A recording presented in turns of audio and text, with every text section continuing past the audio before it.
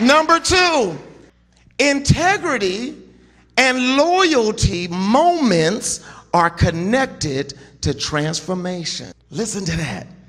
Integrity and loyalty moments are connected to transformation. Notice it's not just integrity, it's not just loyalty, it's integrity and loyalty moments. What is an integrity and loyalty moment? It's something that's going to happen this week that's going to challenge your integrity and challenge your loyalty. And you have to see it as an opportunity to show your integrity and your loyalty. You can't just see it as something happening to you. You have to say, this is a test. I have the opportunity now to show some integrity. I have the opportunity to show some loyalty. Sir, thank you for shopping at Walmart. Here's your change. And she gives you too much change back. You have an opportunity there when you realize you got too much change to have some integrity. Don't miss your integrity and your loyalty moment.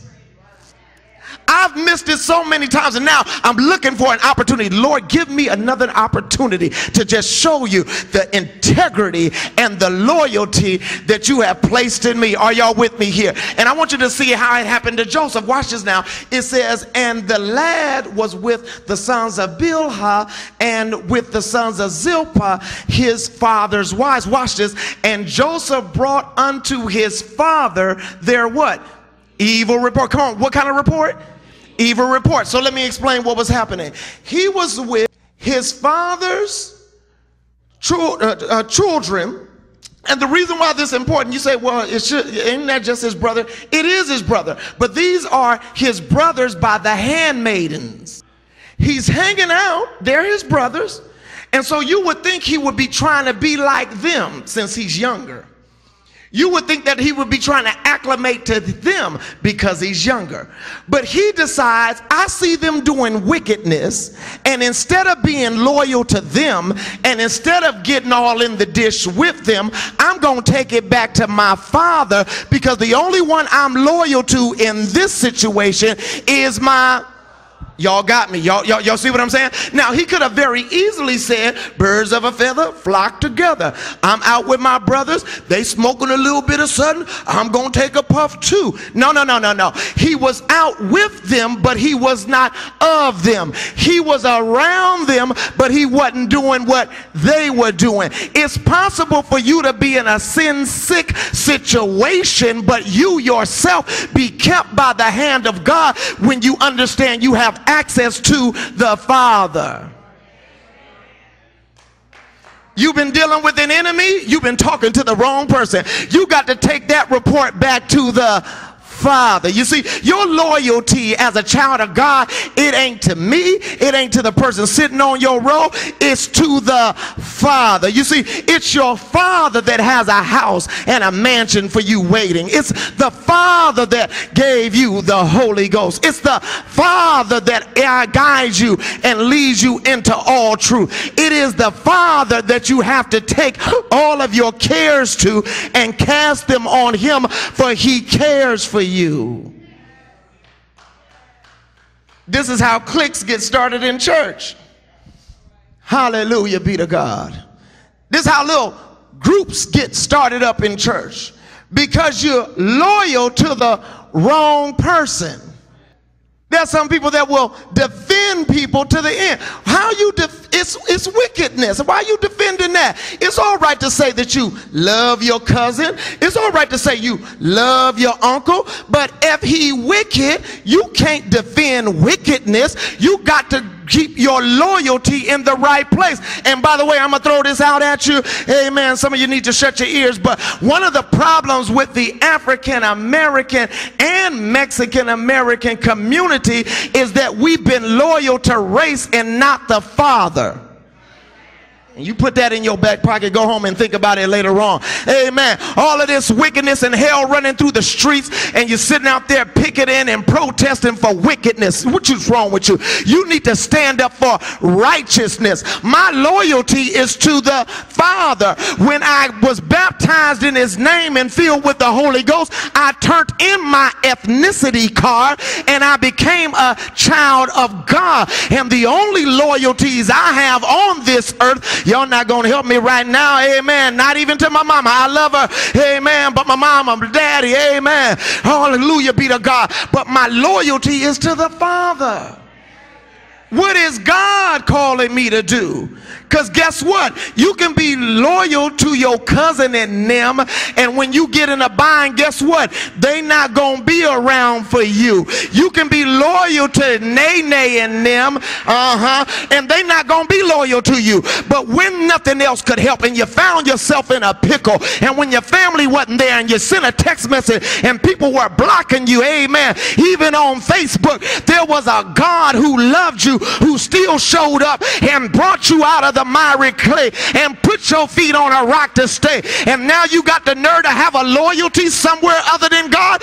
You better be loyal to God. That's the reason why you ought to praise God when you come up in the house of God, whether you feel like it or not, because my integrity and my loyalty moment can't be missed.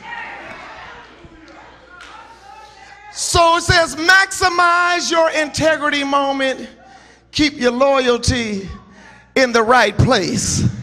Yeah, you ain't gonna have me cussing my aunt out, amen. You may not like it, but that's my aunt sitting right there, amen. She was there for me when nobody else was there for me. Are you hearing what I'm saying? So at the end of the day, you have to have your loyalties in the right place. Some of your children, you feeding them, gave them a roof over their head, made a little room for them, bought them a new comforter, buying them all this stuff, and you broke. You buying them all, everything you can. Every little check come in, you're getting them a PS3, PS9. Everything they need, you getting it to them. Whatever they want, you giving it to them. Then some little girl catch their eye. Now he jumping out the window. Can't come home for dinner. Are you hearing what I'm saying? That boy needs a little loyalty check, amen. You better make sure your loyalty is in the right place, amen, because after she dumps you, amen, and uses up all the money that I gave you, by the way, amen, she gonna leave you busted and disgusted. Then you're gonna be coming home with foo-foo on your face. You need to keep your loyalties in the right place so you don't have to mend it up. It just stays up. And if you keep your relationship right with God, you don't have to mend it up. It'll always be there. Because he says the name of the Lord is a strong tower and the righteous can run in and be safe. I'm messing with you this morning. Let me move on. Number three,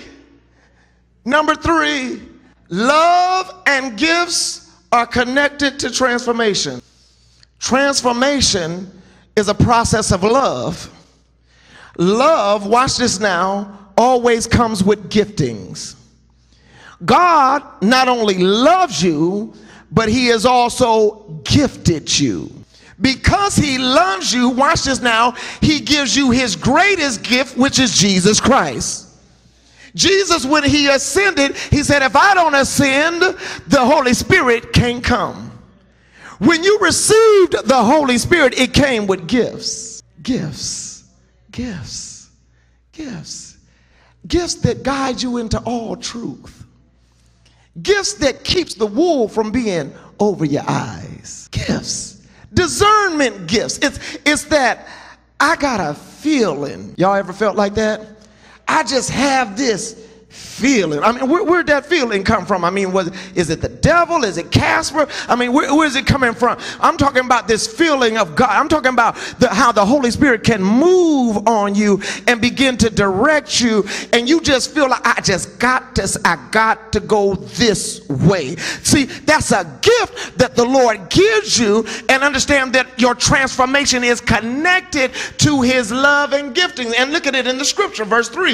It says, now Israel, he did what with Joseph? He loved Joseph. How? More than all of the children because he was the son of his what? Old age. And he made him a what? He made him a coat of many colors. The coat of many colors represented authority. The coat of many colors represented covering. The coat of many colors represented gifting. It was symbolic of the ephod, ultimately, that would be used by the priests when they would cover themselves, amen, and when they needed to make a decision before God, they would put on the ephod and it would give them direction. Your Father not only loves you, but has given you gifts, but you have to put the gift on. If you're not careful, you will reject the love of the Father. And when I say reject the love of the Father, that means not accept it. You won't accept it when he says that you're blessed. You won't accept it when he says you're more than a conqueror. Won't accept it when he speaks highly of you. When he says that I'm calling you out. When he says I brought you out of darkness into this marvelous light. You won't accept it because it's just too much love. You just keep looking at yourself saying, how could I be like that? How could I do this or that? Well, the Father is giving you all of his attention and all of his love. The Bible says he loved Joseph more than all. That's what I love about the scripture. It just tells it like it is. Amen. You think that they would fabricate here. Amen. Any good parent tries to fabricate when they deal with the love of their children. They say, no, I love all my children the same. Isn't that what they say? No, not Israel. Israel just told it like it was. He said, no. I didn't love all of my children the same. I loved Joseph more than all of my children because he was born in my old age. In other words, he was a miracle child. He was a child that came when I didn't think that I would be able to have children through Rachel. And the Lord raised him up. So now I'm going to pour all of my love on him. I want some of you guys who are struggling with your past and struggling with what you used to be. I want you to know that sometimes it's like it heightens God's love for you when he says, look at all that you have been through. I'm about to shine my love on you, and my love is going to change you. And not only is it going to change you, but I'm going to give you gifts that can handle all of your deficits. And if you just begin to use the gifts and the love of the Father, it will erase, amen, what you were, and you'll begin to go into who you shall be. So my statement at the bottom was, accept the Father's love and use the gifts he gives. Number 4, and I'm done. Dreams are a prerequisite to transformation. Dreams are a prerequisite to transformation.